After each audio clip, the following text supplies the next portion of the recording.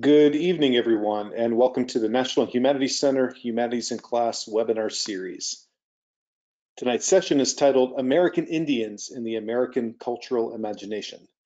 And I'm joined tonight by Philip J. Deloria from Harvard University. My name is Andy Mink. I'm the Vice President of Education at the National Humanities Center. Oftentimes, I thank you for spending time with us after a long day in the classroom. Now I feel like I need to double down on that appreciation because we all likely have online education fatigue, Zoom fatigue, staring at screens fatigue. There's no doubt that your lives have been disrupted, and pretty much all of your school and your curriculum and your teaching has gone sideways. But I do hope that this will be an engaging way to take a little bit of a break from the coronavirus reality and pick up some resources and some conversation that you can use in your new teaching environment. I want to, as I always do, thank my staff, Libby Taylor and Mike Williams, for their hard work in pulling together the webinar sessions as well as other activities we do at the center. Libby is the primary point with our scholars and guests in terms of putting together the PowerPoints and making sure that your registration is in place and your certificates and all of the bundled information that goes with it. So if you ever have any problems at all, please reach out to any one of us and I'll be happy to work with you on that. National Humanities Center is located in Durham, North Carolina, and we are very pleased to be able to host an annual fellowship class of humanists and scholars who essentially create the humanities. They do their research, write their books, do digital projects, have conversations, and really help us understand ourselves, our community, and our world in a much more important way through the humanities. Our education work then is intended to connect that world, the scholarly world, with the classroom at all levels, classroom certainly at the K-12 level, both public and independent, but also the post-secondary classroom at universities and community colleges. And my hope, I think, for tonight and for all of our webinars is that the conversation we have, the resources we provide, leave you better informed, leave you with the kinds of understandings that you can infuse in your teaching and in your daily conversations with students of all ages. Unfortunately, the center, like probably most of your organizations, is closed for the immediate future, but you can visit us through our website. We've worked hard to make all of our material searchable and indexable on the site. You can go to nationalhumanitiescenter.org and see not only the programs and the work that we do, but also access the content. So for example, if you use that search button that you see 4 or 5 lines down on the left navigation panel, and you typed in American Indians, you would find resources like this in our American class lesson repository, The Effects of Removal in American Indian Tribes by Clara Sue Kidwell, associated with UNC Chapel Hill. I do hope you find all of our online resources helpful in this trying time. And again, that website will be a good place to start. Our Teacher Advisory Council is a big part of the work that we do. I see many of them in the room tonight, Lisa Pennington up in Illinois, Carl Rosen outside of Philadelphia, Jenny Snoddy and Amanda Smith down in the Atlanta area. I do want to encourage any of you who really have enjoyed the webinar series or other activities that we do to apply for that council. We've extended the deadline. Actually, it needs to be changed on my slide to May the 22nd. So we've extended it just a couple of weeks so that you can secure the various documents and put together your application. If you are selected as a part of the 2021 Teacher Advisory Council, we will be bringing you to North Carolina for a couple of days in the fall. This, of course, is assuming that our calendars are somewhat back to normal, but we would love to have any of you and many of you apply for this and join us on an annual tenure. I also want to mention our online course catalog. Our next series of courses is due to launch on May the 28th. Ulysses, we got your registration, thank you. Please note that these courses are pre-approved in most states and also Los Angeles Unified to earn up to 35 PD hours, which translates into about 5 weeks of work per course. We still have some slots available for each of the 3 courses that are currently scheduled to slated to run, and we'd love to have you join us. Thirdly, I'd like to also mention the 5-day Teacher Institute that we have scheduled for late June, titled Beyond February, Hip Hop and the African American Experience. We will be working with performance artist and University of Virginia professor A.D. Carson on ways in which hip hop and his recent record can explore key themes of the African American experience. We still have a few slots left for this, and at this point, we're planning to launch it and to have it as planned. Please visit our website, and you can also find information about the scholarships we have available. We have probably 8 or 10 different scholarships that are associated with different districts and states and geographies. And if you live and teach in one of those, we'd love to have you join and come to the center in late June. As a reminder, tonight's webinar is a conversation between Professor Deloria and myself, between the PowerPoint and the resources that he has curated and put together for you. But you're a big part of this, which means using that chat box, registering questions, talking to each other, responding to some open-ended prompts that we might have will be important. My job as the moderator then is to bring those questions for clarification to the conversation. And if I ever miss you, or if for some reason you slip past and I don't get quite to it, please don't hesitate to put your question back in the chat box. So as an introduction, I want to again thank you for joining us. It's nice to see many of you who have attended multiple sessions. It's great to see Selena Asuna from Arizona and Stephanie Nero, both participants in graduate programs we had last summer. And I'm struck by probably the reasons why you've decided to join us tonight, and I think that's going to be a big part of the conversation that we have. So Phil, I'm going to unmute you if that doesn't sound too aggressive. I'm going to hand you the mouse. Greetings, how are things in Boston? Things are about the same as everywhere else, I suspect. We can suddenly start to say that with some level of certainty, can't we? Yeah, unfortunately. Well, I appreciate you joining. I've given you the mouse, and in a moment, you're going to walk us through a really compelling PowerPoint. I enjoyed working through it earlier. I'm going to back you up there since I think maybe. Oops. Yeah, that was me, obviously, like not quite mastering the technology just yet. That was you leaning on your keyboard. I get it. It was, exactly. Yeah, I'll get there. I do want to ask you one question before we start, though, and that is, as a setup, I often feel, we've got a room full of educators tonight of all levels, graduate students who are TAs, we've got K-12 teachers, high school teachers, middle grades teachers, and I think a lot of us, in one form or another, wind up unteaching students as much as teaching them sometimes. We have to unlearn them the things that they've picked up and all the ways that we pick up information. You work with students at Harvard, and they come to your class, and presumably you teach courses on Native American, Indigenous histories and studies and cultures.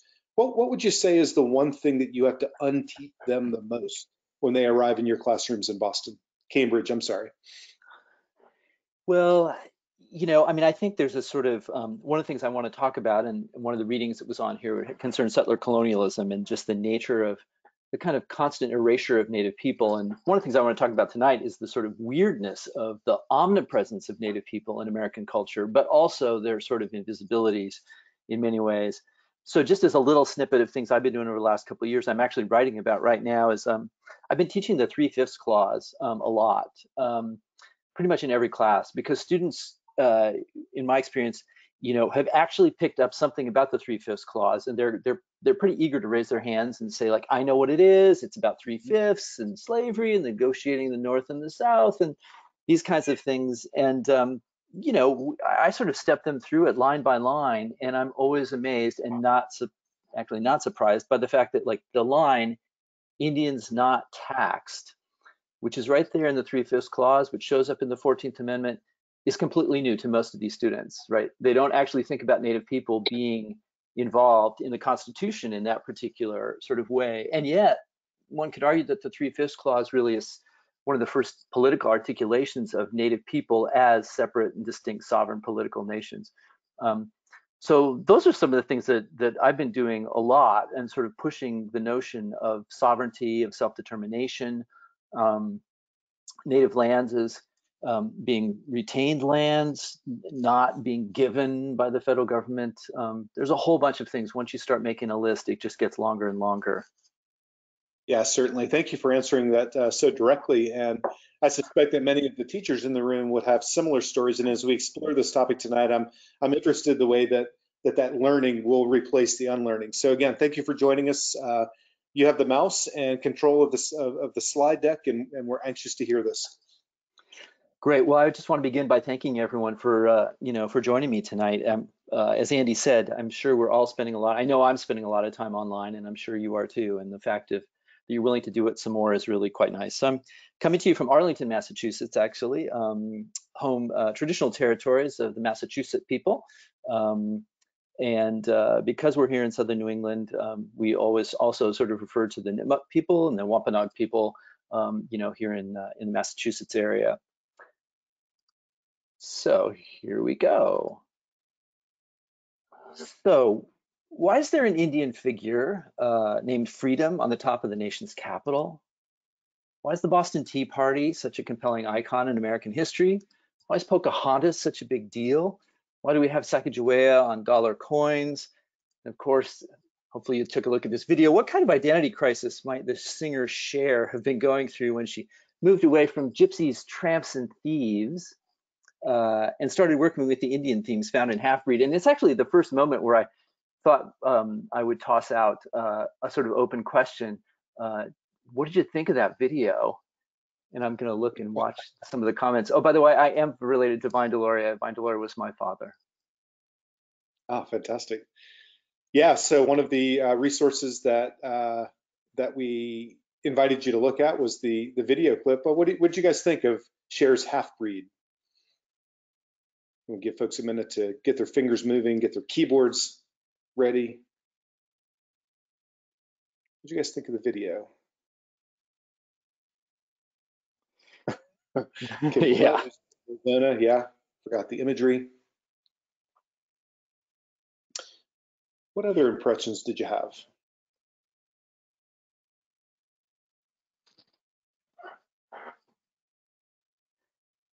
Yeah, the horse thing is crazy. The costumes are crazy.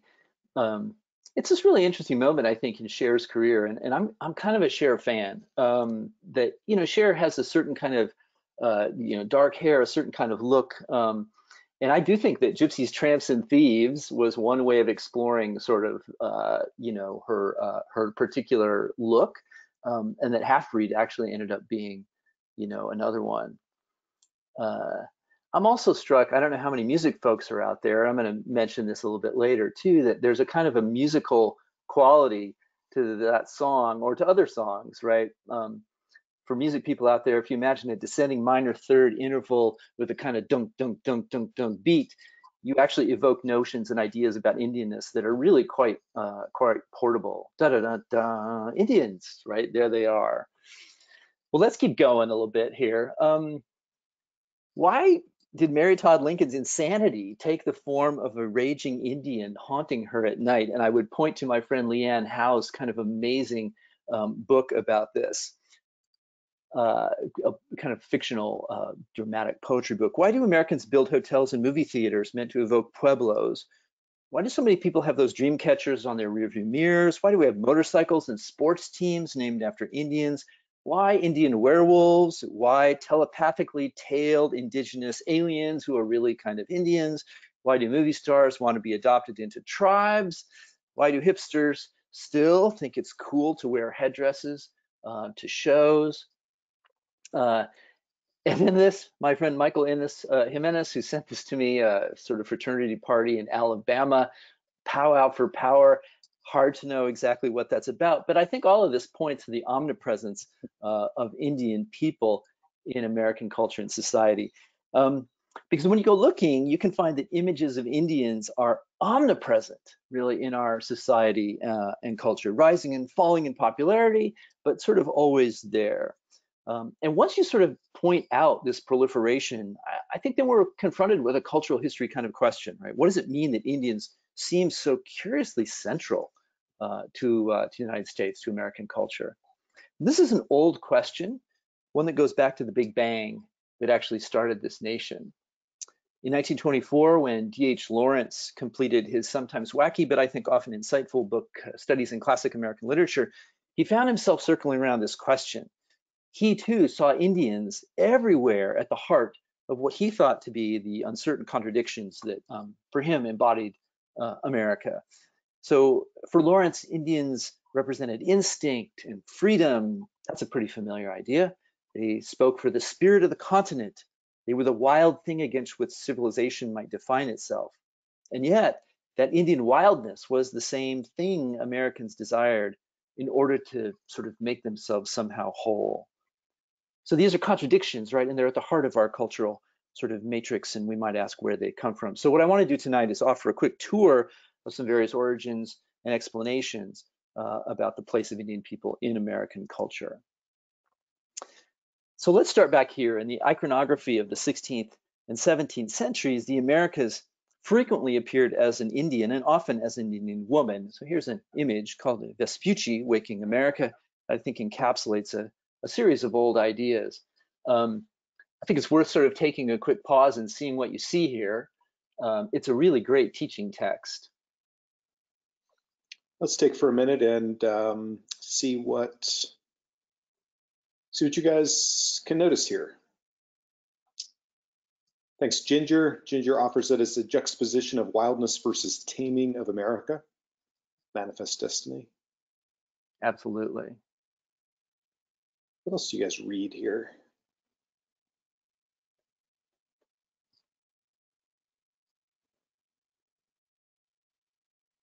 Nature, culture, odd animals, nakedness. Nakedness. Male, female.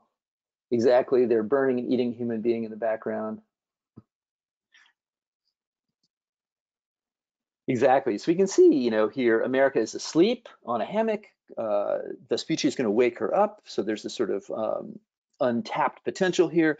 There's a kind of laziness, all these animals that are sort of sloth-like kind of floating around here. The humans are, of course, savages roasting a leg in the background. If you look kind of closely over there, between the hand and the sort of sextant that he's holding, there's another leg that's been chopped off and is just laying there on the ground. As someone pointed out, the image is sort of split right and left, the left side really being European, technological, transatlantic ships, navigational tools, Christianity, you know, all of these kinds of things. And of course, America is a woman and is, of course, naked.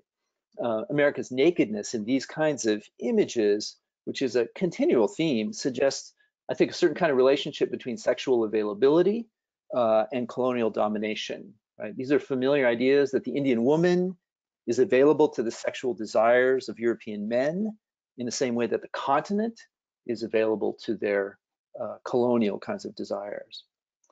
In the years of the middle 18th century, both Europeans and American colonists used Indians to represent not just the New World, but the very precise politics of the American colonies. So here you can see in a British image, this struggle netted out quite clearly. The half-naked Indian princess, America, cries out for liberty, while Britannia responds, "I'll force you to obedience, you rebellious slut." Shades of Saturday Night Live, 1976, I think. Colonists up and down the coast had long histories of conflict with native people, which took shape in beliefs about native savagery.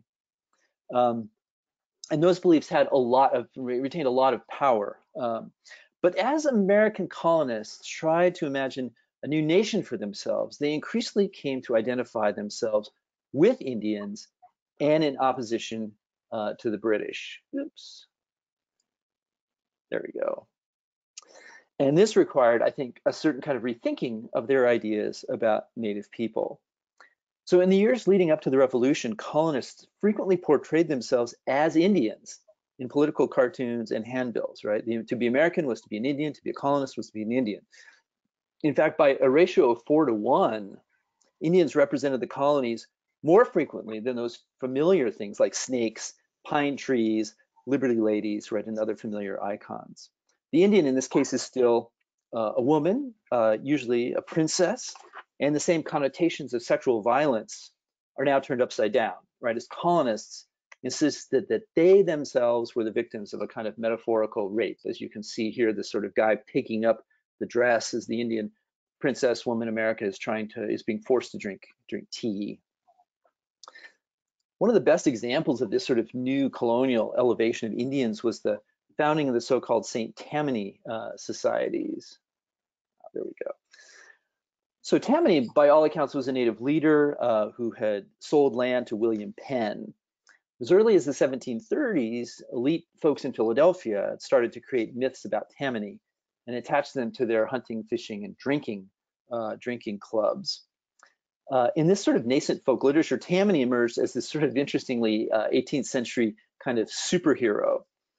And after the passage of the Stamp Act in 1765, the members began calling their hunting groups Tammany societies. And they promoted Tammany from this sort of mythic figure into the king of America and then to a national patron saint, as oftentimes happened with the sort of symbolism surrounding saints in different kinds of countries. So here you can see one of these sort of songs, Ireland and St. Patrick and Scots and Andrews and Welsh and these kinds of things.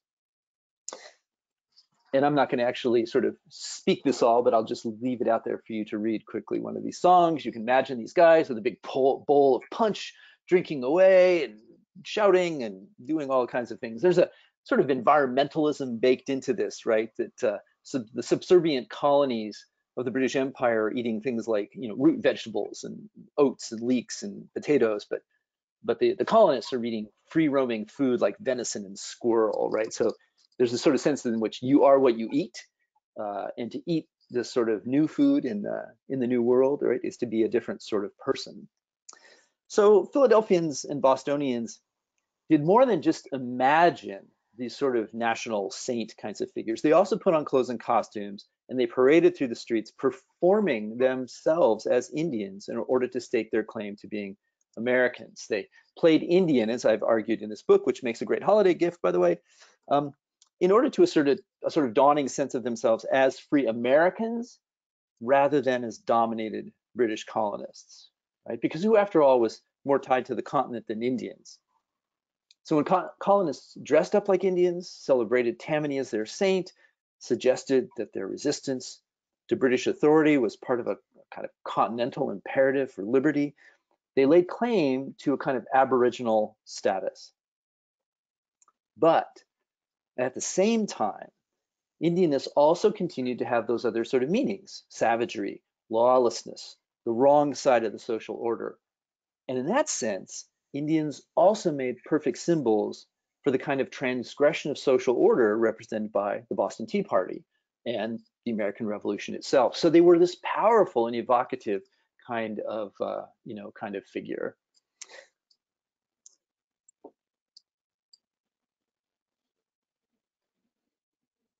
This is what you get when you go to Amazon and look at the reviews of the book.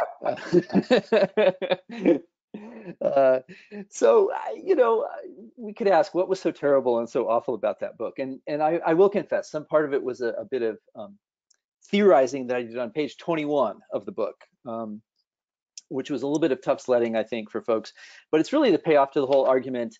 And with your indulgence, I'll try to walk through it a little bit in a sort of visual kind of way, just to see if I can, kind of make it legible. So when we're talking about Native people, so often we talk about them using the terms noble, savage, right? Two sets of ideas. Indians are noble, citizens of nature, pure ecologists, happy communitarians, deeply spiritual people, or they're savages, cannibalistic, backward, primitive, etc. And those ideas clearly at play during the Revolution, at play today, very, very familiar. But what I wanted to argue in that book was that the situation is more complicated, because noble savage is a measurement of value, right? Good or bad. And when Americans started play acting themselves and seeing themselves as Indians, it seems to me that like this framework doesn't really quite capture what we need to think about. And so what I proposed is a measure of what I called relative distance. So forget about noble and savage for a moment. Think about Indians as being so distant from the American self that they might as well be not human, right? And this is not the same thing as imagining themselves as savages, or imagine them as being so close that the figure of Tammany could be interchangeable with your average American patriot. And that's not quite the same thing as imagining them as being noble. So I try to use this sort of schema to complicate this Indian thing a little bit more. And there are, of course, natural affinities between these scales. It's pretty easy to think of Indians as inhumanly distant from yourself when you think of them as savage. Or thinking of Indians as noble makes it easy to see yourself in Indians. But you might also imagine the other two sort of corners of this chart, right? An Indian that was both savage and close, like a fierce and canny warrior who shoots behind rocks and trees in a way that's unfair if you're a British officer, a Tea Party rebel, those kinds of things. Or an Indian that was both noble and distant. This is a very modern conceit that Indians, in all their noble purity, are somehow outside the modern world, and this is clearly just not the case. So using this line of distance allows us to put some tighter definitions around the whole question, I think. Early American culture engagements with Indianists have everything to do with sort of national identity and national kinds of feeling. So you can see on this line, my argument here is that we make identities by naming people who are other to us in different kinds of ways. Some people we place at such a distance to be inhuman, some we name as being close. And then we bisect this scale with categories of relative distance. So my sister is other to me, but she's relatively close, right? i.e. family. A resident of Boston is further away, community, right? But not so far as someone from, say, the Midwest, a region, or Europe, a continent, or another planet, right? The non-human. Men are closer to me than women, egghead intellectuals closer than soldiers, and I could go on and on and on. But I don't really need to, because I hope you see the point. Our familiar sense of social divisions, race, gender, sexuality, class, ethnicity, region, nationality, profession, these are all ways that we categorize and clarify and empower all of these different kinds of relations. And there's a bunch of them, right? They just go on and on for forever. But many of these lines work best when they function not around an individual, but around a group. And one of the most powerful lines, as we see from our contemporary politics, is that of the nation, right? Nationalism, linking together environment, political identity, group destiny together. And thus, finally to the point, more than any other group in American history, Indians have been tightly linked with the particular lines that have defined the American nation. Indianness has been an evocative way to think about nation, freedom, and land in particular. And I think we can make a parallel argument that Blackness has been equally important to American anxieties about things like labor, sexuality, self-expression. These are two different kinds of racial formations, I think, that are really important. So if we go back and ask, why is Pocahontas such a big deal? Why there's an Indian on the Capitol, et cetera, et cetera. She moves from distant Indianness to close Americanness, right? And thus her story becomes the founding myth of the American nation. Right? George Washington is the father of the nation. Pocahontas has a pretty good claim to being its mother. Same thing with Sacagawea, who helped Lewis and Clark open up half the continent, mixed blood child, etc. Of course, she belongs in our national coinage. Of course, there's an Indian princess on the Capitol bearing the name Freedom. So this is the sort of analytical structure, right, that I want us to sort of start by thinking Professor, about. Professor, before we move on, I wonder if I can ask a clarifying question. You may indeed. So the way that you've organized this graphic organizer is really helpful, and it seems to be primarily from, and maybe this is the intent of tonight's talk and the work that you're describing, it seems to be from the American perspective solely. Is there any influence from the self-awareness of the Native perspective in this, or are we just looking at it from one side of the coin? You know, for the moment, I'm really going to focus in on the American side, because I think it is really kind of a mystery, right?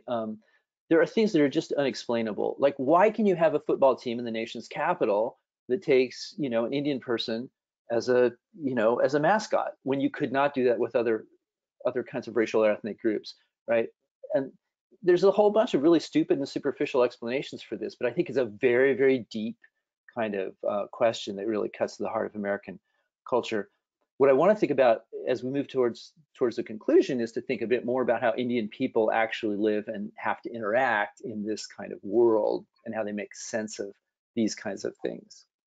Great, and I've got one more question, and as we're speaking, there may be some folks in the room who are going to chime in as well. Clarify for us again. We've got a group of educators who are representing this content to younger people. What is the correct terminology? I've heard you use American Indian, Native American, Native. What is the sort of the difference between in the way, and what are the choices you're making in using those terms? Yeah, it's a really great question. I try to move interchangeably between them, between Native American, American Indian, Indian, Indigenous, sometimes with Canada, First Nations. I mean, obviously, always in Canada with First Nations. Um, Here's what I would say is most Native people have really adopted, although not all, have adopted Indian as a kind of generic marker. When we have a chance to sort of use tribal markers and tribal names, we always try to do that. So if we're talking about Lakota people, we don't want to talk about Indians, we want to talk about Lakota people. Um, uh, Native and Indian are sort of, I think, roughly equivalent and sort of slightly interchangeable. You can really date the uses of these terms. Native American really became popular in the late 60s in the sort of context of sort of white ethnicities kinds of things, Irish American, Italian American, oh, Native American, African American. Um, so if you were to, for example, look at a whole series of Native American organizations, you'd find, oh, 1911, Society of American Indians, 1940s, National Congress of American Indians. These are Native people sort of naming their own organizations. Early 70s, Native American Rights Fund. So there you see that kind of moment. Later 70s, American Indian Science and Engineering Society. We're back to American Indian. Indigenous tends to have a lot of traction in terms of the global indigenous. So we're talking about indigenous people across the globe, Maori people, Aboriginal Australians, Aboriginal Taiwanese. Indigenous tends to be the word that gets used. Some people use indigenous in a much more sort of domestic context, but there's other tribal people who say, no, that's really not a word, for us. So all these things are a little bit at play. But I don't think, I've had students who've come in and said, like, hey, my teacher told me I could never say Indian, it's derogatory. I think that's really not, I think that's not really right. Great, thank you. You're so welcome.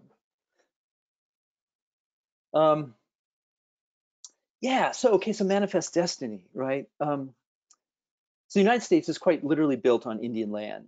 And white Americans imagine Indians, as we've seen, as both these sort of distant savages to be conquered and close American selves to be experienced. So to build the nation, you had to devalue Indians and call them savages. And yet, to continue being American and not British, Indian people and Indian ideas and representations had to be valued and claimed. And that's the contradiction that's at the heart of American identity and culture. It's never really, really gone away. So one of the theories that we use to talk about this today is called settler colonial theory. And I ask you to read a little bit of Lorenzo Veracini's introduction. This is kind of a gateway text to thinking about settler colonialism.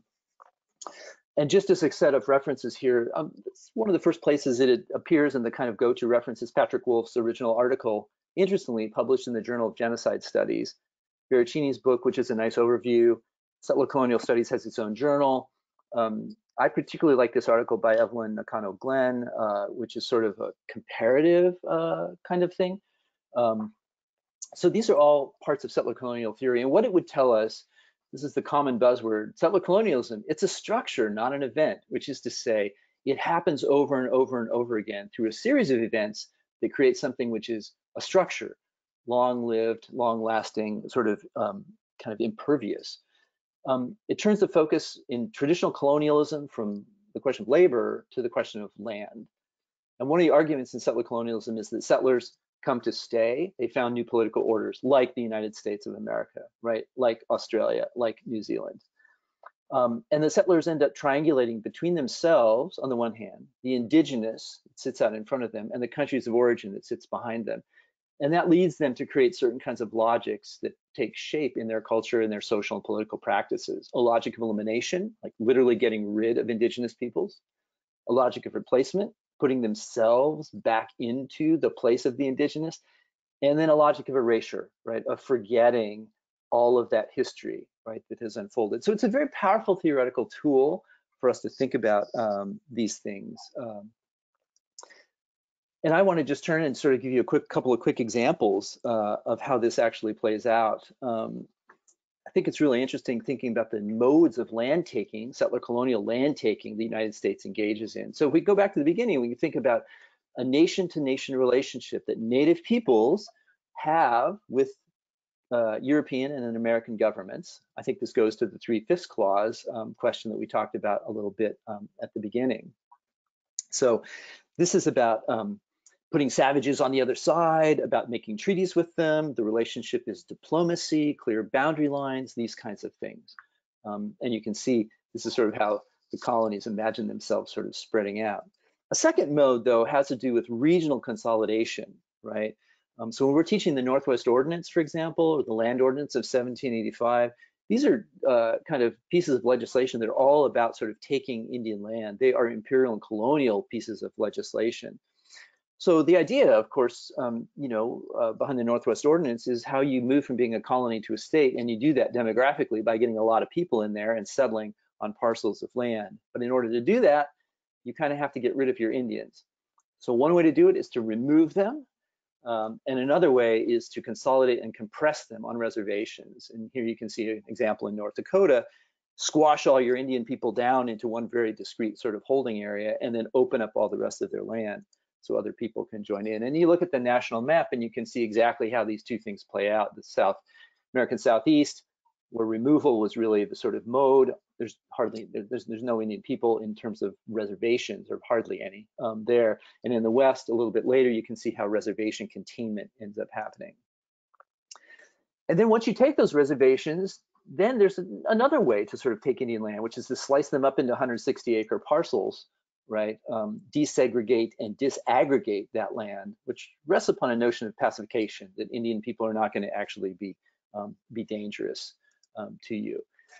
And I just want to sort of like hot off the presses point you to this amazing article, amazing piece of work and scholarship by Bobby Lee from Cambridge, and Tristan Atone. It's published in High Country News yesterday about land grab universities. And basically what they've done is taken a database of Indian land transfers into the public domain, linked it to a database of US public lands, and linked that to a database of Moral Act land grant universities making land claims. And it's an amazing, amazing thing to look at. This is going to generate so much conversation around universities in particular. Cornell, it turns out, feasted on native land. University of California, many other institutions sort of survived their first 20 or 30 years on the revenues from native lands. Many universities continue to own native lands and have ongoing revenue coming from these American Indian lands. So this is just part of this kind of settler colonial sort of structure that I just wanted to sort of offer you as a little gift. Some of these, I see the question coming up. Some of these schools do. University of South Dakota, for example, still has native lands revenues. My understanding is that they've taken that money and sort of set it aside to actually serve their native student population. Of course, whether that was a budget sort of shift or an actual sort of, that's another question. Cornell, absolutely not. One of the things that shows up in the story is they called Cornell, and Cornell said, yeah, no comment. It's a busy time for us right now. Brown and Yale actually show up, interestingly, Ivy League institutions. So this is a future conversation, I think, that's going to play out a lot. I've been thinking a lot about this myself here at Harvard, that Harvard has definitely sort of in the same ways profited off slavery, has profited off native lands. So I think one of the things we can imagine in universities over the next few years is that the universities and slavery kinds of conversations will also now have a universities and native lands conversation element to them, I think. Andy, you were pointing me to the question, I think, right? I was, yes, thank you. Okay. Okay, so two master ideologies that show up everywhere, I think underpin these kinds of sifting sort of processes which transferred land from native people to the United States and then to its citizens. The first is, of course, this familiar notion of manifest destiny, that God just really, really wanted the United States to take over the entire continent. And the second is the corollary, this sort of vanishing Indian sort of idea that just by a law of nature, as Joseph Story said in 1828, they just seemed destined to a slow but sure extinction. Everywhere at the approach of the white man, this is a crazy quote, everywhere at the approach of the white man, they fade away. We hear the rustling of their footsteps, like that of the withered leaves of autumn, and they are gone forever. They pass mournfully by us, and they return no more. So this is when you see these kinds of images of Indians sort of fading and disappearing, this is part of sort of the vanishing Indian ideology, that they just disappear. There's no agency there. Nobody kills them or removes them or anything like that, right? So we can choose a number of routes into a discussion of these kinds of ideologies. And I don't claim that my choice is the best, but I want to sort of light for a couple moments on the writer James Fenimore Cooper, author of 1826, the famous Last of the Mohicans, and then the painter George Catlin, who traveled a huge circuit, continental when he was painting Indians, and then global actually while he was exhibiting his work. Both of them represented this sort of complicated ideological mix that we've been talking about: affection and distaste, identification, repulsion, these kinds of things. So Last of the Mohicans was one of the most popular novels in the 19th century, as we know. And Cooper, interestingly, one of the most important figures in the struggle for American writers to actually hold their own copyright and make a living from their writing. The book inspired and influenced many other forms of popular culture. Here, the great Hudson River Valley painter Thomas Cole, who painted 3 Last of the Mohican scenes in 1827, almost immediately after reading the book. He just got out the easel and started painting. So Mark Twain made fun of it. I don't know about you all, but I never had to read Last of the Mohicans. I just got to read Mark Twain's sort of thing making fun of it. Nathaniel Wyeth, among others, painted cover art, illustrations. It's been made into 4 films, including the great 1992 version starring Daniel Day-Lewis, Madeline Stowe, Wes Studi, and the American Indian movement stalwart Russell Means. And that's one of the clips that I had sort of put out there for you to take a look at. So Cooper's story has savage Indians, right, the evil Magua, and has good Indians, the noble Uncas and his father Chingachgook. It's set in 1757 on the colonial frontier during the French and Indian War. Uncas, Chingachgook, and the colonial backwoodsman Hawkeye are attempting to bring to safety the 2 daughters of the British Colonel Monroe. And so there's a blonde daughter, Alice, who is the very white product of Colonel Monroe's 2nd marriage. And then there's the dark-haired Cora, who in the book is the quietly mixed-race daughter of his first wife, who was a mulatto woman linked to Monroe's service in the Caribbean. So this is an interesting kind of racial dynamic then that Cooper sets up. There's no time for a close reading of this novel, but suffice it to say, the plot is driven structurally by the possibility of romantic union, that is, of marriage and procreation for the future. And so I invite you to sort of make a quick comparison between the book, as I've outlined it quickly here, and the film. So in Cooper's novel, the fragile, frail, womanly Alice, blonde, is loved by the sturdy British officer Duncan Hayward. And then there's the constant play on the possibility that the dark-haired and also sturdy Cora might make a good match for Uncas, right? These are 2 people of color sort of, being matched up together. And that, of course, would be a very good thing for the Mohicans, because it turns out that Uncas is the last of the Mohicans, right? He needs to create new Mohicans. There needs to be marriage and procreation and children and a future, right? But that's not going to happen because, of course, of this ideology of the vanishing Indian that's everywhere. Well, what's interesting to me is that the way the argument gets made in Cooper's book and Mann's film tells us about the endurance of this sort of figure of the vanishing Indians. So if you think to the film and think back how it actually sort of appears, I'm going to chart out a little bit of the difference here. So for Cooper, America's future is in the hands of upper-class British people of genteel manners and origins. But for Michael Mann, if you sort of think about who survived and who didn't, America's future is not in their hands. It's in the hands of sturdy, mixed-up, backwoods, lower-class pioneers. And in fact, in Mann's film, Hawkeye actually kills Duncan. It's an act of mercy, but he is sort of the source of Duncan's death. Cooper doesn't want to have anything to do with these frontier people. So at the end of his book, he will banish Hawkeye to the west, too contaminated by his associations with Indians. There's no place for him in the new America. He will go west with Chingachgook. Right, so they are sort of paired up together. No future though, right? No children. Man embraces the frontier, but it's important to note he doesn't really embrace the Indians who go with it. Uncas is dead, killed by Magua, and Chingachgook departs westward alone. The final scene of this film, I think it's just really quite striking, moves from a kind of two-shot, right, of Hawkeye and Chingachgook together doing this kind of funeral ceremony for Uncas. If you remember this thing, they're holding out, they're throwing seeds in the air, these kinds of things. Cora is off alone. And then there's a sort of cut where Cora and Hawkeye end up together. And then there's a sort of three-shot where it looks like all three of them are together and that there's going to be the three of them, kind of united together. And then the camera pulls away and what we see is that Chingachgook is standing alone, right? Separated out from everyone else. No future, no part of this, right? So what's interesting, different form, right? Different plot structure, same conclusion, right? Indians will disappear, Indians will die off, Indians will vanish. This is part of the erasures, right, of settler colonialism.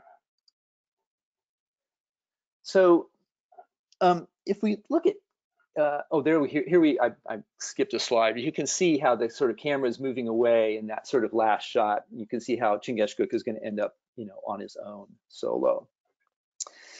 So George Catlin, writing letters from the mouth of Yellowstone in 1832, explained his artistic mission, right, in two kind of breathlessly long sentences. I'll just let you read here.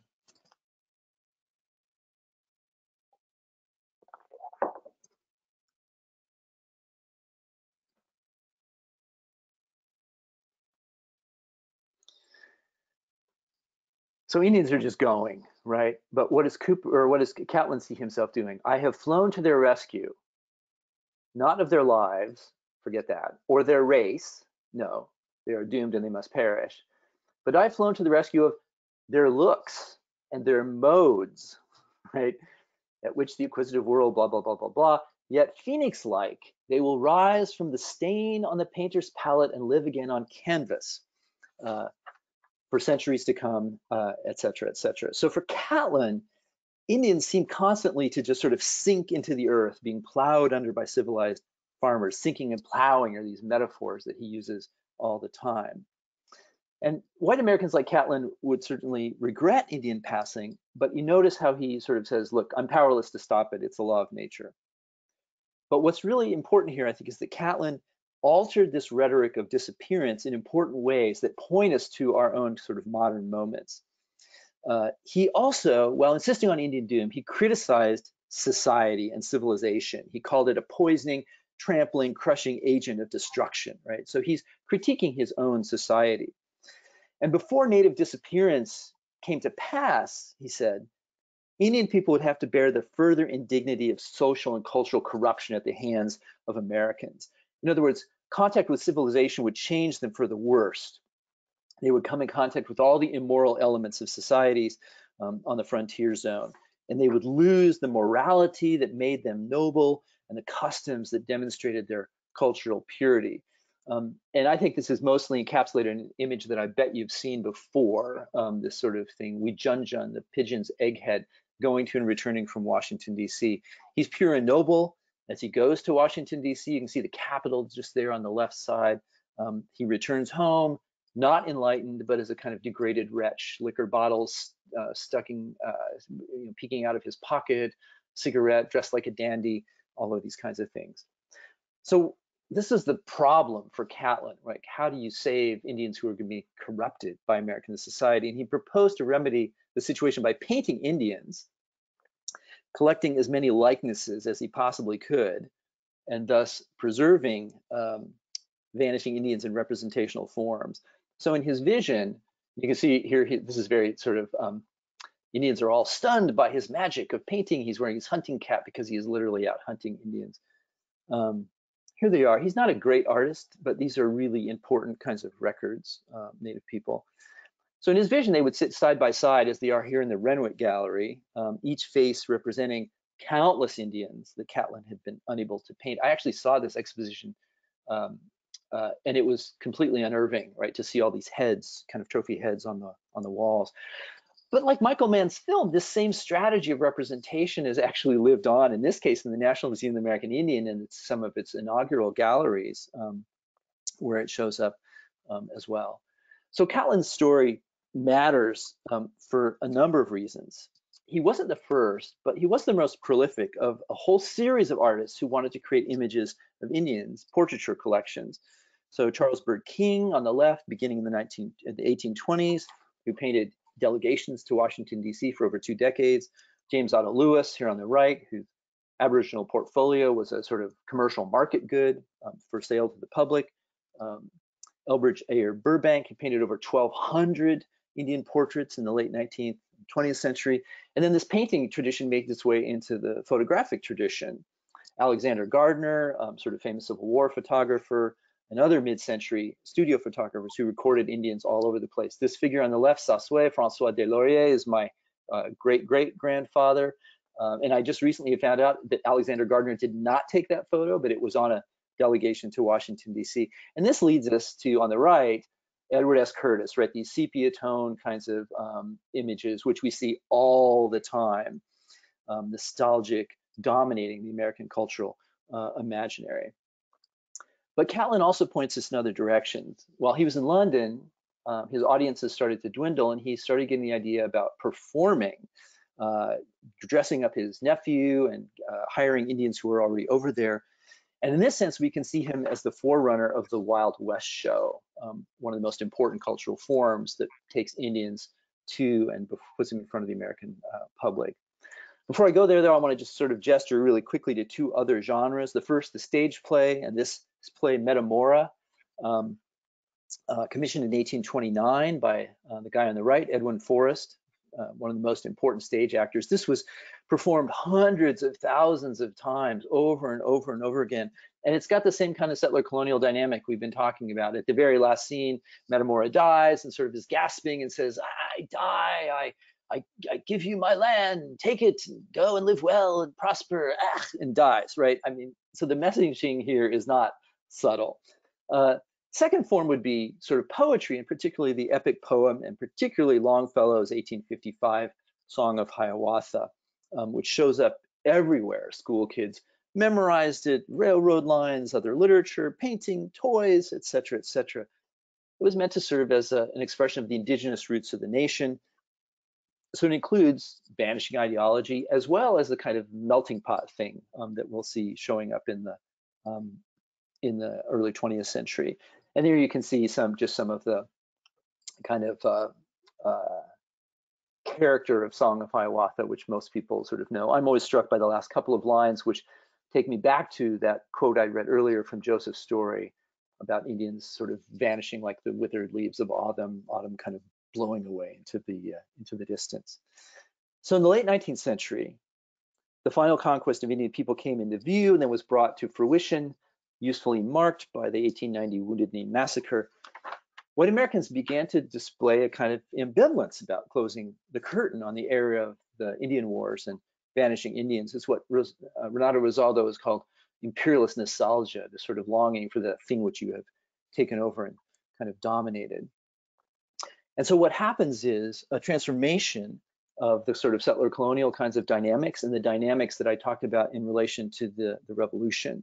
When Americans are freaked out by modernity, too many people, too many machines, too urban, too far removed from nature, too little spirituality, too much city, that kind of thing. It should come as no surprise that Indians are once again going to be mobilized in American culture to make sense of these anxieties. And one of the great anxieties here took form around child rearing, the closing of the frontier, supposedly, the flood of new immigrants, that old kind of experience, Turnerian and Teddy Roosevelt's, kind of like of becoming American while carving out primitive country and surviving Indian attacks. Those things were no longer available to American children. This is what people said. So how could you raise hardy American kids in the suburbs? Be an Indian, of course. This is what all the kids are doing. The boys know no greater delight than to play Indian. The girls dress up like Red Wing and Minnehaha and these kinds of things. So organizations like Ernest Thompson Seton's Woodcraft Indians and the Campfire Girls both imagined new kinds of Indians here. Like their revolutionary forefathers, they acted out their ideas in costume play. So one of the texts that I also added into the mix here was the first birch bark roll of Woodcraft Indians. And you can see when Ernest Thompson Seton sort of is writing here, I'll just read quickly. This is a time when the whole nation is turning toward the outdoor life, seeking in it the physical regeneration so needful for continued national existence, et cetera, et cetera. And he makes this argument, right, that getting outside is really important, that sport is the way to do it, that nature study is the best articulation of sport, and that camping is really the way to do nature study. And there's 4 different models we might choose from, and one's military, and one's schooling, and one's Indian, and it's the best. And so there's a whole kind of argument that gets made in the early 20th century about child rearing by getting kids to be dressed up like Indians and regress back to a kind of primitive social stage, then work their way through social evolutionary stages so that they can actually be modern and contemporary. So if we think about how this plays out, we can see that like it's flip-flopping what had happened before. The Indians that Americans once hated had been the savage and distant Indians. They'd built national identities on this noble Indian, so close to the continent, the essence of America. But now the savage Indian was the one who had assimilated into white American culture, what George Catlin feared. In doing so, that Indian figure had lost nobility, succumbed to the worst features of modernity. So American, so modern, likely to be represented as a degraded drunk lying in a gutter. So when we think about that particular strand of imagery of negative Indian drunkenness, it comes out of this particular moment, I think. But then there was this noble Indian, the one to be emulated, who remained wild and untamed and authentic and real. And that was the Indian who generations of modern Americans would make their own through things like Campfire, Boy Scouts, YMCA Indian guides, sports mascots, New Age sweat lodge ceremonies, etc. Well, the great irony to be found in that admonition to be an Indian is that its author was in fact a native person, the Seneca Museum anthropologist and political activist Arthur C. Parker. And this points to a final set of arguments I want to make today, which can be found in this other book, Indians in Unexpected Places. But to get there, I want to backtrack really quickly to the 19th century, to the dime novel tradition, and particularly to those starring Buffalo Bill Cody. As I'm sure many of you know, these dime novels, inexpensive little things that proliferated, spread images of Indian savagery and nobility and disappearance across the country. But what's interesting, to me, is what Cody did with them. Drawing on the traditions of the theatrical stage and exhibitions like Catlin's, Cody formed what he called the Buffalo Bill combination, which actual Western scouts, here he is with Wild Bill Hickok and Texas Jack Alejandro, would reenact on stage supposed actual Western scenes. So then Cody took this to the next step further, combining this dramatization with rodeo games and with the traveling infrastructure created by railroads and trailblazed by circuses, created the Wild West show, which was one of the most dominant forces in American cultural history in any time or place, right, in our national history. You can see the scale of the thing. Oh, maybe I missed that one. Yes, I seem to. This was like, it's hard to realize how large this thing was. He had bleachers that could accommodate 11,000 people per show. The stage set stretched for, blocks and blocks, it was huge. So he insisted this was an educational experience, and he made that argument by pointing to the authenticity of the cast and the props. So the Deadwood stage that got attacked by Indians, that was like the real Deadwood stage that, they kind of took from South Dakota and brought back into the show. The cowboys were real, the horses are real, the bison were real, and the most real thing out there, the thing that made the Wild West so appealing, were the real Indians. Now, Cody's show ran for almost 30 years.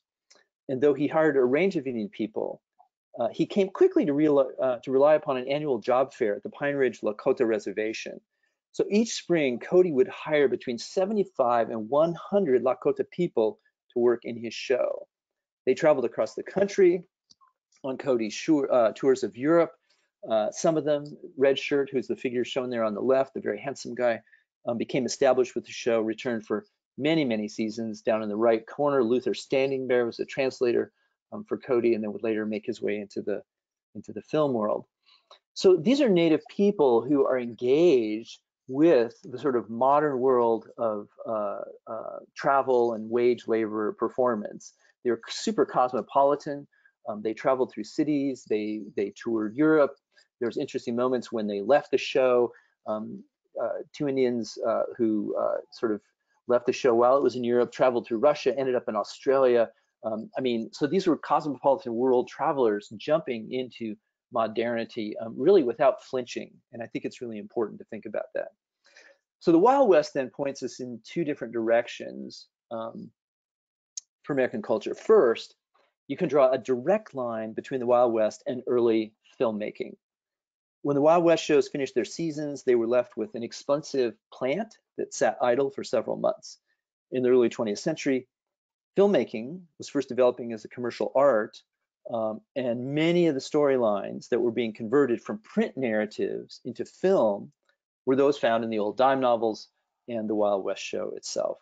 So it took no great leap of imagination to understand that the capital investments of the shows, wagons, horses, bison, stages, cabins, and actors, could be put to good use during the Wild West show off-season as film props.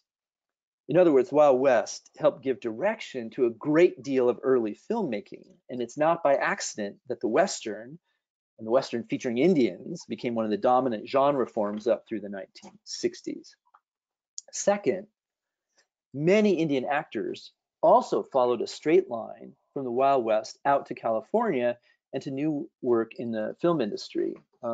So this camp of teepees that you see up in the upper right-hand corner, they're near Santa Monica, a place called Intzville. Thomas Ince, film producer, had a whole camp. So when Arthur C. Parker observed that girls love to dress up as Red Wings, he was referring to a real person, Princess Red Wing, the first American Indian film star. With her somewhat sketchy husband, James Young Deer, Red Wing starred in a number of early silent films. And indeed, the two of them wrote, directed, and produced as well, creating films that challenged many of the stereotypical images that we've been watching. So here's this moment. I mean, Andy, it goes back to the sort of first question you asked: how are Native people sort of engaging with American culture in this sense? When they have opportunities, as Young Deer and Red Wing did, to seize the means of production, in this case of film production, it's pretty interesting to look at their films, which don't allow Indian people to die, which allow cross-racial romance to happen, which offer critiques of white settlers and civilization. What's also interesting is these films, with their critical messages, actually didn't really tend to attract much of an audience, and the mechanisms, right, of cultural production and film financing didn't allow them really to sustain this. So Arthur Parker, and his sort of complicated but bizarre admonition to kids to be Indian, the work that folks like Young Deer and Red Wing did faced real limits, right, to how much they could challenge. These Native people really had to perform Indian, to play Indian themselves for their white audiences, to be visible, to be taken seriously as Native people. And so that dynamic, like, look at me, and then now listen to what I say, also meant reinforcing some expectations, even as they called others into question. For folks who are interested in using film, I highly recommend this if you can get a hold of it. You can buy it online, The Silent Enemy from 1930. It's a silent film, although the very beginning of it, Chauncey Yellow Robe, who was a very important Native activist in the early 20th century, worked a lot with the YMCA and the YWCA, does a sort of speaking introduction. Filmed on location in Canada with really interesting characters. Chauncey Yellow Robe is one. Molly Spotted Elk, who was sort of the Indian Josephine Baker, sort of cabaret dancer, you know, went to Paris, et cetera, et cetera. And then this character on the far left, Buffalo Child Longlands, who was basically a Native imposter who built a whole career around bodybuilding. He was outed as being not non-Native, committed suicide. The characters in this film are absolutely fascinating for conversations about race, about modernity and about how we think about these kinds of things. So I really just want to recommend this. I teach this film on a fairly regular basis. So after a couple centuries during which Indian people had been implanted into American cultural imaginations in all these ways, non-Indians had developed a set of expectations that continue to structure the ways that Indians appear in both cultural texts and white American consciousness. So I focused on the visual and literary, but just to take another example that leads us back to share, that you can actually imagine this in sonic terms as well, not just literary terms, not just ideological terms. That da-da-da-da, short, long rhythm gives you this sort of picture of Indians. And what you find is that there are lots and lots of native musical performers, a very, very long tradition, who also did the same kind of thing, would sort of perform those expectations, the sonic expectations, and then try to convince people otherwise. So people like Princess Chenina, Askanantan, Irene Eastman, they would sing those notes dun-dun-dun-dun, in order to be recognized. And then they would oftentimes turn and put on formal wear and sing opera, right? Or sing popular music. This might take some of you, if you've seen the film Rumble, sort of really powerful statement about the native roots of so much of our music.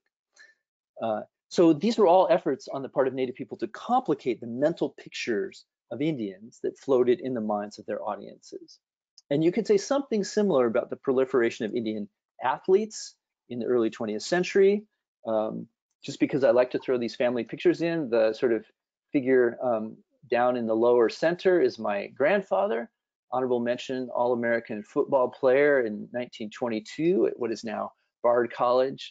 See Jim Thorpe over on the right, Louis Tewanima, Hopi runner, Charles Albert Chief Bender in the Baseball Hall of Fame. Lots and lots of these native athletes sort of doing similar kinds of things. You could also say the same thing about folks like Will Rogers, Rosebud Yellow Robe, Maria Tallchief, the other Indian great ballerinas of the mid-20th century, the art and design leader, Lloyd Kivanu. Say something similar about the activists at Wounded Knee, and Alcatraz, sorry, excuse me, at Alcatraz or Wounded Knee, other moments in the politics of culture that characterized so much of the 1960s and 70s, right? See me, I'm native, understand this, listen to me as I say something, and then understand also the ways that white audiences see those headdresses and take certain other kinds of things going on. So I want to move to close then with a really sort of quick example of some of the work that I've just been doing lately around my great aunt, sort of unknown Dakota artist Mary Sully. Between 1927 and the mid-1940s, she did 134 of these kinds of images. She called them personality prints. She is, I argue, in my latest book, Becoming Mary Sully, sort of the first Indian woman in on modernity, and she's in on modernist painting long before the sort of more famous native men of the Institute of American Indian Arts of the 50s and 60s. And she creates these really interesting kinds of things. Here, I think she believes the stories that are told in the first panels of, if you look on the left, the side here, these things were to be stacked, they were stacked vertically and they were taped together. The top image was meant to sort of, or in this case, the left image, meant to sort of produce the middle image, meant to produce the right image. So one of the things you can see when you look at this is evocations of Diego Rivera and muralists in that sort of segmented structure. If those of you know the work of Aaron Douglas, the sort of silhouetted figures so key to African-American kinds of modernist arts, to Kara Walker, from Aaron Douglas to Kara Walker, you can see those kinds of things. But there's a narrative here, right, that moves from sort of a pure native life at the bottom, characterized by greens and different other kinds of colors, to the desperation of the reservation and the trials of modernity. Literally at the top of the image there on the left, you can see the feet of modern industrial America sort of pressing down on these Indian figures who are trying to create and imagine another life for themselves. That image then gets converted in the second panel. Each of those bands gets converted into an iconographic figure. And you can see this sort of band of color that is meant to represent the native sort of kind of parts of the image. And then in the left, or the far right rather, you can see the ways that all of those things now get turned into a really interesting kind of abstract kind of pattern. The central band down the middle, red, yellow, blue, green, these are the colors of parfleche painting, a kind of native women's art form from the Great Plains. And that is the center, that centers everything, that the native sort of emerges as the most important thing that's going on here. So she distills these things down into a political kind of claim and turns her work back to the native kind of world. And that takes us to sort of how we might think about, oops. Andy, do we miss the survivance slide maybe? You know what? I thought I had put it, but it may. All right, everybody close your eyes. Let's go forward just for a minute and see where it is. I think I put it at the very end. I'm sorry. I think I saw a different Mary Sully image at the very end. Yeah, because I had a bunch of extras in there. Well, Yeah. we can just sort of talk through this really quickly. I mean, one of the things I asked you to sort of take a look at was just a one-page piece of writing by Gerald Visner, where he talks about survivance. And this has been sort of, if we're thinking about how Native people have talked about this and tried to theorize this, Visner's idea of survivance has been really an important idea, I think, for me and for many other folks in this kind of realm. And what he says is like survivance is a native estate. He uses really complicated language and it's very evocative, right? But he says it's about presence, not absence. Where the settler colonial would make native people absent and erased, survivance, through telling stories, through irony, through twists and turns, through always insisting on being visible and being present, right, is about native survival. So resistance is survival. Survival is resistance. And so survivance ends up being this sort of moment, or theoretical kind of way of thinking about native people, like all the folks I've just talked about in the last couple of slides, right, who are crafting worlds for themselves, which are native worlds, in the midst of all of this kind of cultural baggage that ends up surrounding them. So when you compare that kind of work, and in this case, I would particularly point you to the 1491's video, which is, I think, a really great example of sort of native irony, of native in-your-faceness. If you think about that video, I'm an Indian too, one of the first things that's happening is they're taking one of these quintessentially white forms, this song that was in Annie Get Your Gun. Most high schools don't actually do that song when they do that musical anymore. I know this because my daughter's high school actually decided to do Annie Get Your Gun, which is a terrible show for a high school. I protested this with the principal, and this song was not in it, but like the Chippewa, da, da, da, I'm an Indian too, right? So that song captures everything that we've been talking about tonight. And what the 1491s do, this native comedy troupe, is to seize that back and to tell their own kinds of stories, right? To make fun of it on the one hand, but when you look at that video, what you also see is a whole homage to beautiful native people, right? Fantastically wonderful folks. Yes, I'm just looking at Stephanie Nero's question. Gerald Visner, when we're talking about survivance, right? Anishinaabe sort of writer, theorist, really quite amazing person. So the 1492s actually sort of take this, 1491s actually take this and cutting the figure of Ryan Redcord, making fun of the hipsters, like this woman in the headdress. He actually has hipster written across his chest. Cutting that and interspersing that with native people living native lives, right? And that's a story, right, about native ongoing agency and sovereignty and survivance. So there's irony in there, there's twisting and turning, there's assertion of native life going forward, always going forward into futurity. So we see these kinds of stereotyped images and we think, how do native people react and respond to them? They respond with survivance kinds of strategies. So no matter how prevalent the stereotypes and expectations, there are always Indian people, creative people, political people, and just everyday people who have always contested these things, right? Who have used them to create their own sense of identity, their own arts, literatures, musics, images, resistant always in nature, native cultures, right? Ongoing, right? In the biggest and the most important sense of the word, right? So Native people may make up 1.2% of the American population, uh, may get 1.2% of attention from the national media, but the fact is, Native histories, Native lives, Native political structures, Native realities deserve much more of our time and our attention than 1.2%. So, Andy, that's kind of where I end. And if there's folks sort of maybe pitching a few last questions, is that kind of maybe a good way for us to close? Yeah, that'd be fantastic. And while we get there, I'm actually going to forward to what I know to be some slides that I added at the end that might have that survivant. There you go. Ah, there it is. Yeah. Just so it's there, because I know Stephanie asked about it. But what kind of questions do you have, folks? We've got just a few more minutes if you'd like to ask any clarifying questions or bring your own interest into the conversation. It certainly seems like by starting tonight's talk with this notion of invisibility, what you've outlined is a way to make things visible, right? Is to inflate all those perceptions we have. What kind of questions do we have in the audience, please? This will give you a chance, Professor, to take some water and rest your voice. I am doing that right now. So Elizabeth Grossi asks, what's the best thing written for students on Native history and/or survivance? High school, lower high school.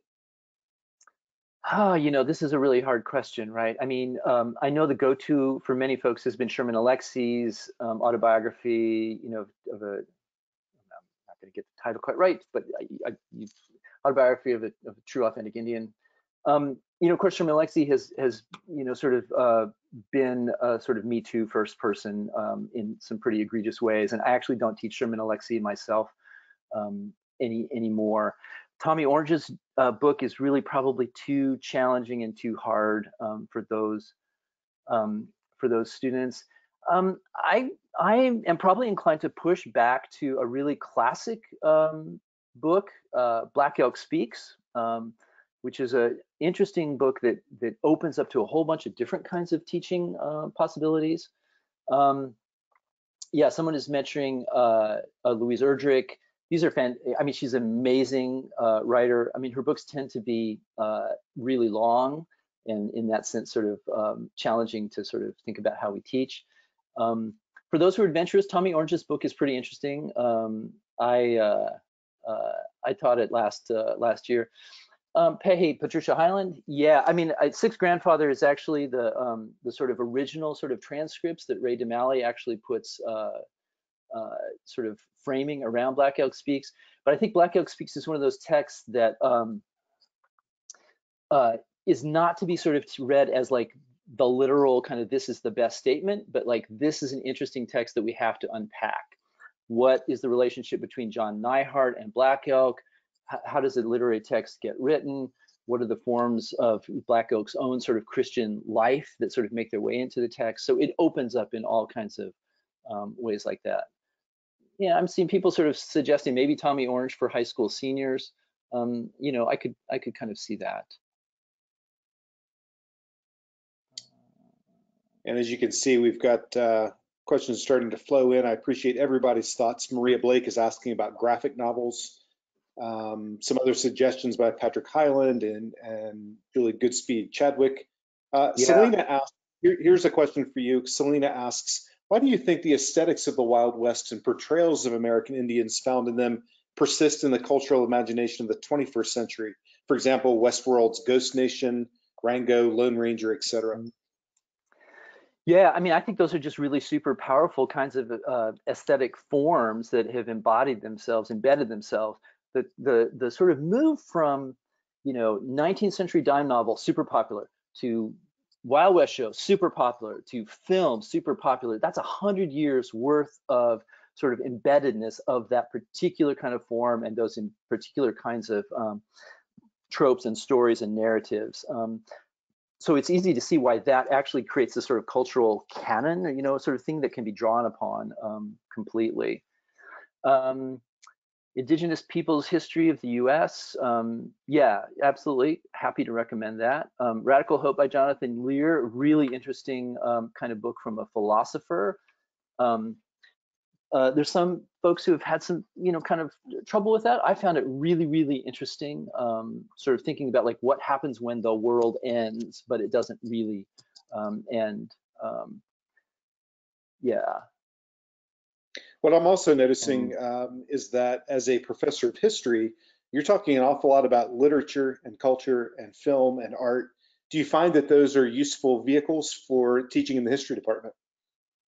Yeah, I mean, I'm an American Studies person, Mhm. so I actually teach two different courses. I teach a sort of flat out history and politics class, where we do a lot of work on treaties and law and politics, and then I teach a studies course where we do a frame around law and politics, and then we move to literature, music, art, food, global indigenous kinds of things. And I actually do find that teaching these things are really, really useful. One of the things I do is I ask students to do a 10-song native mixtape, and they come up with amazing, amazing native music from around the world and from all kinds of places that they sort of like get me started for each year. Question to Carl about the searchers. I actually don't teach that because I think that film is just too much. I'm not saying I never would, but if you're going to watch that, I mean, that film that requires a huge amount of, I think, work, to unpack it. Big yes to Deborah Miranda's Bad Indians as well. Brand new book I would just also recommend, Beth Piatote's book, The Bead Workers. It's lovely poetry and prose. Yes, Yellow Raft in Blue Water. Also, really, that's a great book for thinking about sort of native and Afro-native kinds of things. And I think that's a super important thing for us to be thinking a lot about going forward. For folks who want to think about sort of more theoretical stuff, there's a brand new book out called The Black Shoals, which puts Native and African American things in dialogue. Ceremony is a fantastic book, really, really fun to teach. Yeah, Dances with Wolves didn't dig it so much, but although I mean it's quite interesting, right? That Dances with Wolves actually mobilized a whole series of Native people as as actors and advanced their careers. But the structure of the film, interestingly paired with something like Last of the Mohicans, right? You have a white person who gets brought into a Native society, then you have another white person, Kevin Costner, who gets to be more Indian than other Indians. At the very end, the two white people are going to mate and marry and get away from the massacre that's coming. And so it's this completely awful kind of conclusion, right, in which white people sort of take from Native culture and society, become authentic, and then take off, and go and do their own thing while Indians die. Smoke signals, thank you, Susan. Selena says this is our last question, but having worked with her, I know that's not true, and I hope it isn't. A little bit of a sideways question. Many at her university, Selena, you're at Arizona or Arizona State, have taken up land acknowledgements. She's heard about Arizona State. She's heard about there already being a backlash towards this viewing it simply as lip service. What are your thoughts on this and how it's addressed in your department and your university at Harvard? Yeah, I mean, it's exactly right. This can and the backlash really has started in Canada. So there's a lot of First Nations folks who have really sort of pushed the question about whether these things are actually useful, whether reconciliation is possible, whether this is just something to make white people feel good. I'm not quite there yet myself. I think these are really important kinds of things to do just in the interest of legibility in relation to erasures. But if you go to, it's the Native Lands Map, which sort of is a really wonderful online resource. It's got a Canadian online address. And it allows you to sort of zoom into different kinds of territories and sort of look and see who maybe sort of shows up. But one of the things they say is this is the beginning, not the end of a conversation about this. There's a whole series of very critical resources about it. It's something that is meant to be sort of, yes, thank you, Stephanie. God, this is great. It's the beginning of a conversation, not the end.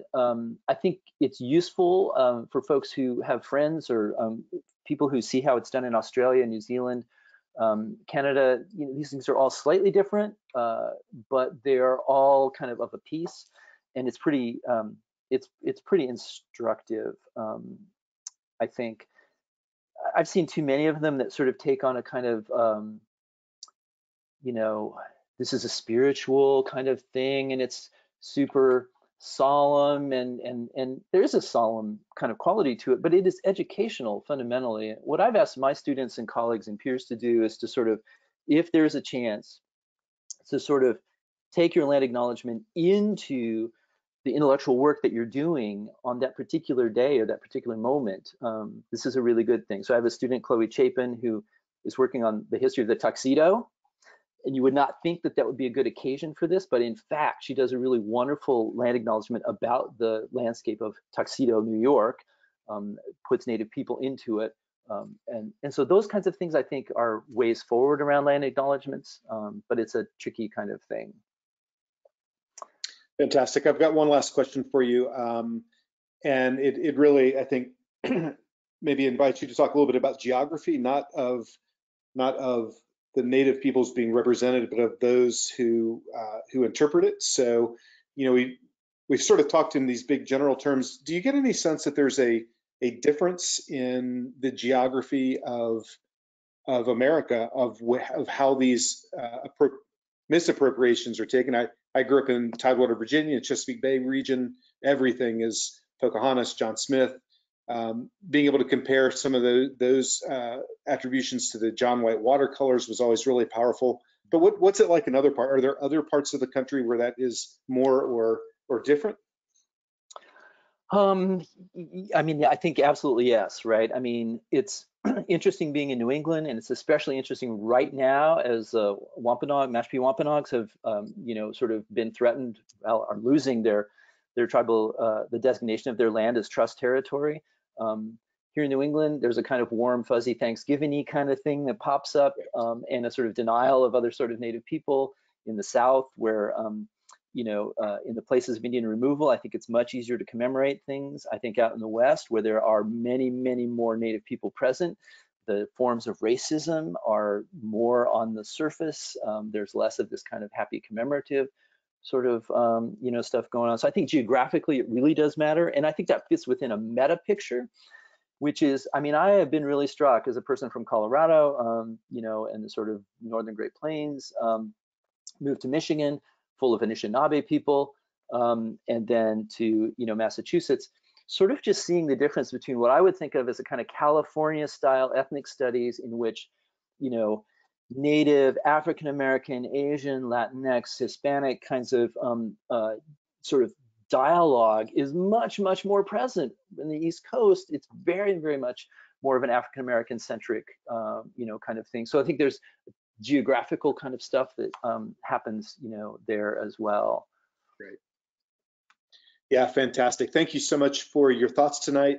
We really do appreciate your insights, and thank you for joining us. Hey, it was my pleasure. Thanks for inviting me. It's a little bit of an odd form. I hope it was okay. I certainly had fun doing it, and I appreciate everybody's time. And I want to thank all of our attendees and our audience tonight for joining us. A couple of quick reminders. We do record each of the webinars and post them on our website, usually within about 48 hours. So you can go back to the National Humanities Center website, to the webinar registration page, and the registration button gets toggled to recording. And so if you'd like to go back and linger with the conversation tonight, maybe find bits of it that you like to share with your students, or review some of the many wonderful resources and titles and authors that will be online and available very soon. And as I mentioned earlier, you'll be able to search our website to find that as well. I also would suggest that tonight, and I would say that tonight's chat was very robust. There were wonderful suggestions. Many of you are bringing titles and authors in. But I do find that the recording doesn't capture the chat. So what you might do as I'm wrapping things up is take your cursor and run up the chat box and save that entire chat. Just hit save and then put it into a Word document and go back and find some of those suggestions that you shared with each other. I'm going to save it as well, and we'll try to make it available. But if you want to make sure you capture what everybody else has been sharing, go ahead and save that tonight. So thank you again for joining us. Please do follow the National Humanities Center on our social media feeds, both Twitter and Facebook. We do tend to do, this spring, we've been doing a lot of pop-up webinars. that are designed to provide resources not only in the online teaching environment, but to help us understand this sort of complex world that we're in. I know we have at least one more coming up in the next couple of days, and the ways that you can hear about that are through social media and through our email listserv. So if you haven't signed up for that email listserv, you can go to our webinar page and do that as well. And that's something that we release sort of by the hour, and to date, our pop-ups have filled usually within just a couple, 3 hours. So if you're interested, I'd love to give you the opportunity to sign up. Please also join us at our next scheduled webinar. This is on April the 9th. We'll be working with Elliot West, I suspect a friend of Dr. Deloria's. His title tonight will be The Other American Revolution, The Rise of Horse Cultures in the American West and the Transformation of Native America. That's scheduled for next week, April the 9th. In just a moment, I'm going to close the room, and I'm going to launch our end of session survey. Once you complete that, you'll be able to download your certificate of attendance and document your presentation tonight. Thank you again so much. Please be well. Please pull your students as close as you can through Zoom. Let us know how we can help. We'll see you next time with the National Humanities Center Humanities in Class webinar series. Good night, everyone.